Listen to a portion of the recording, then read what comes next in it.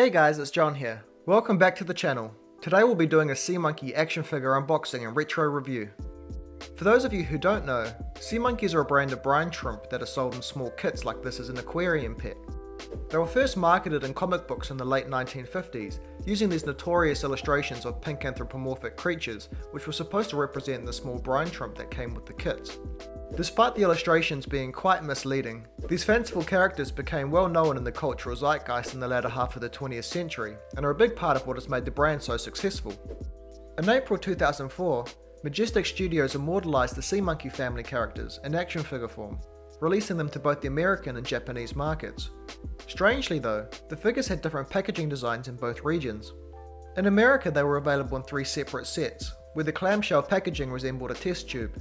One had just the sea monkey father, and another had the mother, and the third set contained both the daughter and the son together. Each of these had a recommended retail price of only $7.99. In Japan they took things up a notch, releasing the action figures in 2 deluxe combo sets. One had the father and son together, along with the addition of a seahorse, while the second combo pack had the mother and daughter, who were accompanied with a snail. Both of these sets cost $14.95 each.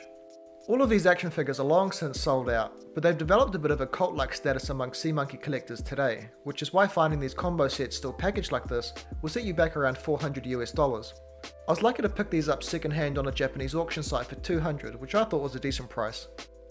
I'm just going to focus on the Japanese combo sets for this video, because they have all 6 of the characters. The front of the father and son packaging has a fishbowl aesthetic, which I think is a great design choice. Majestic Studios typically had their action figures in rectangular boxes during this time, so that was a nice touch. Up top we have the words, "The Amazing Live Sea Monkeys action figures," along with the Majestic Studios logo. Coming down we have a portrait photo of the father and son together, along with the seahorse and some small air bubbles. Front and centre are the action figures themselves, with some vintage sea monkey artwork behind them, which we'll take a better look at once I open this up. Down the bottom are the phrases, "Guaranteed fun" and "Guaranteed to amaze." These are a clear reference to the famous "Guaranteed to grow" tagline, which has become a well-known part of the Sea Monkey brand. Flipping over to the back, we have some more references to vintage sea monkey products and marketing. Up top is the iconic hatchie illustration, which features a baby sea monkey hatching from its egg, with the words "Just add fun" next to it, a play on the "Just add water" instructions found in sea monkey kits. Over here it says, "The Miracle of Instant Action Figures," another Easter egg reference to the brand's famous Instant Life tagline. Coming down we have a photo of the different action figures from the entire collection, and then a small description of the history of the Sea Monkeys brand. On the right hand side is a reference to the 3-step process for starting a sea monkey colony, the large number graphics of which have come from the 1975 Miracle of Life box art. Usually these steps say, 1. Put the water purifier in a glass of water. 2. Add the sea monkey eggs. And 3. In just minutes, they're alive.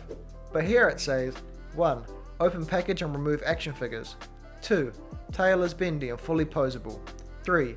Hours of amazement, instant fun. The packaging for the mother, daughter and snail figures are identical, other than the small portrait photograph on the front and the air bubbles. At the time of release, Rick Fairs, who was the CEO of Majestic Studios, said, "We believe the Amazing Live Sea Monkeys will be our most significant retro toy launch to date. The classic nature of these characters, combined with the simulated underwater environment, will provide tremendous inspiration to the nostalgic collector. If you look at it closely, they were the first Pokemon. When you saw the ad in the comic book, you wanted to collect them all." I can definitely say this was the case for me. There's something addictive about collecting retro sea monkey products, and I had my eyes set on these guys for a long time before I bought them. These action figures are 18 years old now, so I think it's about time we open these relics up and take a closer look. I'm going to do this really carefully so I don't damage the packaging too much. They've definitely got a bit of a smell to them, but I guess that's to be expected for their age. Before we get to the figures though, I want to show you this illustration that forms the background on the front of the paper insert. This fishbowl image is another incredible masterpiece by Joe Orlando, and it was used a lot in early Japanese marketing and packaging, such as in these 2 vintage magazine advertisements from the 1970s. So the use of this illustration here is a cool connection to the brand's artistic history. Here's a look at the sea monkey father. He's the tallest of the action figures at 19 centimeters, and considering its age, the condition seems to be really good. What I really love about these action figures is how faithful their design and proportions are to those original illustrations. Everything from the antennae, to the scale-like texture on their chest, to the long fin running down their tail is bang on perfect. so they really give you a sense of picking the artwork up off the page and holding it in your hands. The mother is slightly shorter at 17 centimeters tall, and just like the other sea monkeys in this set, her head, arms and legs can all be articulated by small joints in their neck, shoulder and hip, allowing you to play around with different poses. The arms have the largest range of motion, while the legs simply swing back and forth. The head is on a ball joint that you can rotate and tilt, though not to any significant degree. I love the small details in her makeup and vibrant blonde hair, giving her a very feminine 60s look. The red bow is a nice touch too. The son is essentially a smaller version of the father, though his grin looks a little mischievous. If you remember on the packaging, it mentioned that their tails are posable. I don't want to force this too much, but it does work. I quite like the position they come in though, so it's not really something I'm going to be playing around with. The young daughter is a spitting image of her mother, the main difference being her shorter stature and lack of a bow at the base of her antennae. Something I've not mentioned about these figures is that they're not particularly stable when standing up. It often takes me quite a few tries and some minor adjustments of the limbs to get everything balanced so they don't fall down. It would have been nice to see a small display stand of some kind that clips into their feet to reduce the chance of knocking them over. And here's the seahorse and snail. To be honest, these are a bit of an unusual addition in these kits.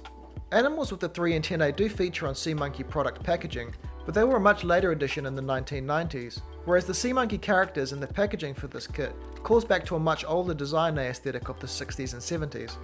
I do think these look cool though. The seahorse comes with a shell stand to help keep it upright, which is a nice addition too. While searching online for some history about these action figures, I came across an old press release that was put out just before they made it into stores.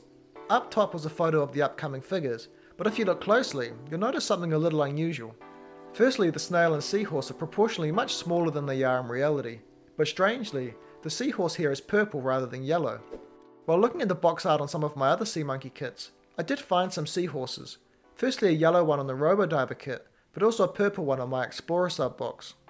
I believe this photo is likely of a prototype which was made before the action figures were officially manufactured. So if any of you out there have this rare purple seahorse, it's probably worth a lot of money. As for the snail, it seems that the reference illustration used as inspiration for it came from the 1996 Ocean Zoo tank wrap insert, the same character of which was also used in the box art for the Porta-Pet kit in the early 2000s.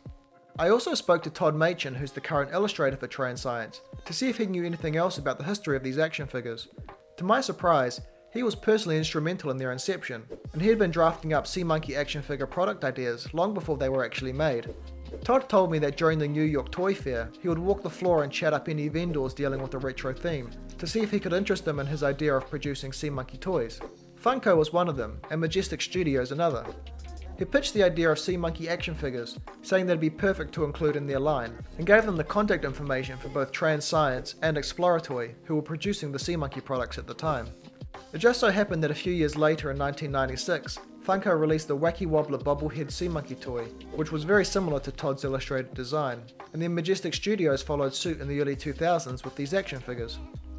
These toys have become a great piece of Sea Monkey history, and I think their execution was pretty much perfect, other than their minor balancing issues. To some people they're perhaps a little creepy looking. Maybe they've come a little too close to entering the uncanny valley, where they look almost human, but not quite. Personally I love them though. I'm planning to make a 9-litre DIY Sea Monkey tank at some point, using these guys as aquarium decor, so make sure you're subscribed for that, and I'll catch you in the next video.